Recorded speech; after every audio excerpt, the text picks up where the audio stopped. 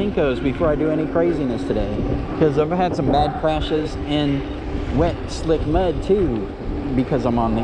I'm not blaming the bicycle tires specifically for that. I might have crashed anyway, even with Shinkos or Golden Boys or what have you. It still might have had the same exact result, right? But I think my odds would have been better with better tires than with worse tires, right? I mean, if there's a 5% chance of a crash on e-bike tires and I'm on better tires than e-bike tires, well, wouldn't that lower my chances of crashing at least by a percent? You know, and you take that 1 in 20 chance and you reduce it down to a 1 in 23 chance or whatnot. I'm happy with that. I'm happy with taking less risk. So yeah, I'm getting some better tires. I think it's damn well worth my safety. So this is not Arm Break Point. Arm Break Point is, that's what I'm calling this place. It's Arm Break Point. And actually before I broke my arm here, there weren't even any signs were slippery when wet or whatnot. There was nothing. And I was just, it was my first night out after the river had actually come up over, I'll show you where, but the river had actually come up over the concrete and then receded again. So it looked like it was fine. It looked like it was fine. It was nighttime. Granted, I was riding my bike at night, so it was nighttime. And the river had receded and I thought it was safe, but there's this this dirt that turns into this red mud and it's so slippery. It's god awful. As a matter of fact, I wiped out here recently on just a wet day like today, so that's why I'm grandma in this part. But this right here, it's not wet under here right now, but when the river comes up over this, it's absolutely awful when it recedes. Anyway, that's me being a chicken. Watch me chicken out where I broke my arm. Yeah, if I broke my arm and I'm doing the exact same thing again, you guaranteed I'm gonna do it different. I'm not gonna do it the same way.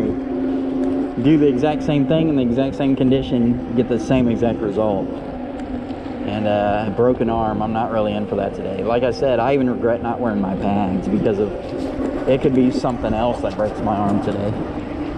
And I will say my pads did save me from a broken arm recently, so be a smart rider, wear your gear. Or be stupid like me and take off without it. I got my helmet. You know, I'm not gonna die out here.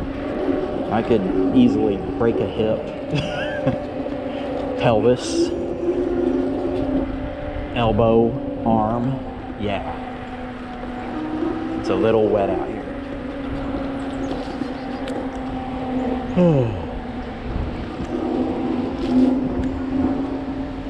But I gotta go, I gotta ride. I want to that bad.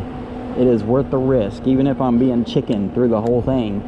Was that paint? I think I just ran over some yellow chalk or paint. I'm hoping it was chalk, but it looked kind of like, I don't know. We'll see if that comes off. Dang it. Bicycle cleaning day is Sunday, which is still a long way off. Today is Tuesday. I skipped it this weekend, but I got it the weekend before. So maybe twice a month I'll clean up the bike really well. And so far I haven't taken it to a car wash or pressure sprayed it or hosed it or anything. What I've been doing is I've just been taking like a Dawn Power Wash and Pledge and other products like that and wiping the mud off and cleaning the tires up with that stuff. I do have like motorcycle tire cleaner, but I've been using just Power Wash, Dawn Power Wash to be honest. And I have the Pledge available. I don't think I've tried it yet. But Pledge, what that does is it acts like a wax for your frame. Keep your frame shiny and fresh. Or at least that's what I've been told. So that's what I'm gonna try. I think that was just chalk on the ground there, because it came off of the tire pretty well, it looks like. I'm sure it'll come right off.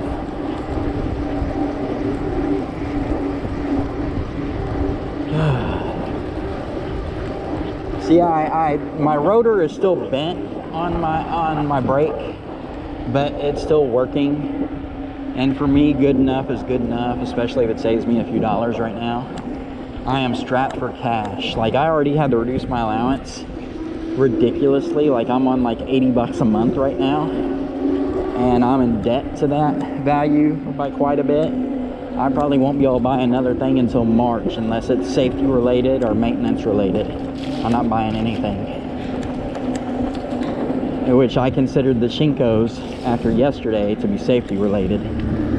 So I got the Shinkos, even though I'm already in debt on my budget. I got them anyway because I think that it's that important to be safe. Granted, now today I'm out here in the wet without them because they haven't come in yet, which is stupid. But, you know, whatever. Worth the risk. He said nervously with doubt in his own brain, wondering if he should have even came out today, knowing it could pour at any minute. And this is definitely a best case scenario so far.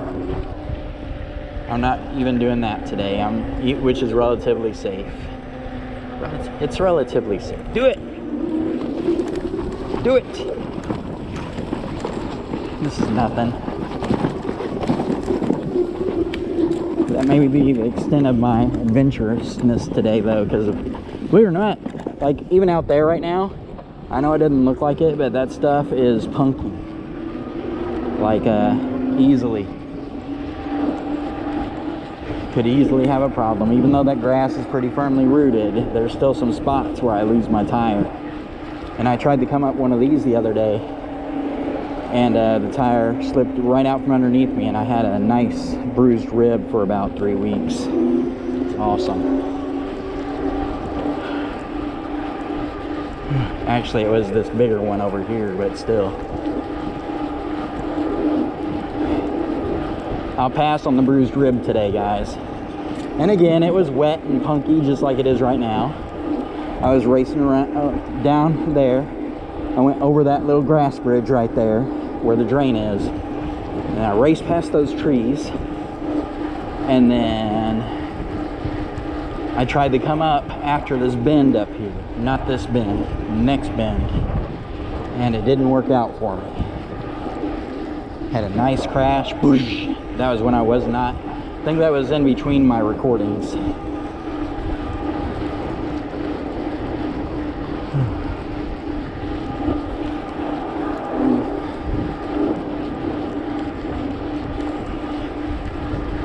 But yeah, I'm getting new tires for absolute sure.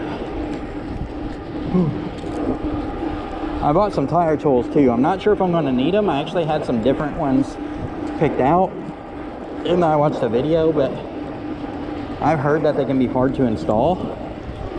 But yet then again, I've heard the same thing about normal bike tires. And the answer is, guys, if you're changing out your flat and you cannot get the tire back on the rim, you're struggling, you cannot get the tire back on the rim, it will not bead.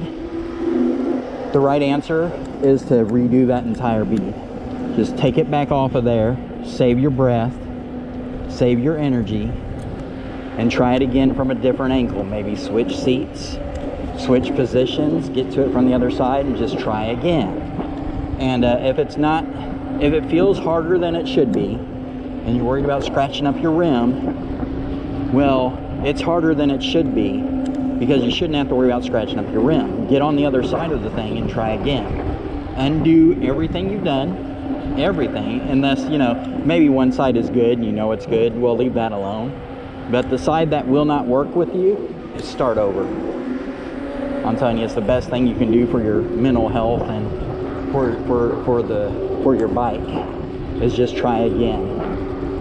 And maybe that one won't work out either. Well, try a third time. You'll see me with my Shinkos. I'll try and talk you through it. But tire installs, if they feel harder than it should be, or if it's like seems like an impossible task, probably something's gone wrong. I wish someone had been there to tell me that when I drilled in the holes for my battery. I should show you these monstrous holes I accidentally drilled because what was I using? I think I was using a concrete drill bit to try and go through aluminum, and it just wasn't happening. But I'm bullheaded, so I just kept on going, and 4 hours later I had my 2 holes drilled. 4 hours later with a drill. I had my holes drilled. But I wish someone had said, dude, you're being an idiot. Why don't you stop and try a different kind, try that brass bit. Try something else. This isn't working. But no one was there to catch me or help me, so, you know, I did the idiotic thing and got through it.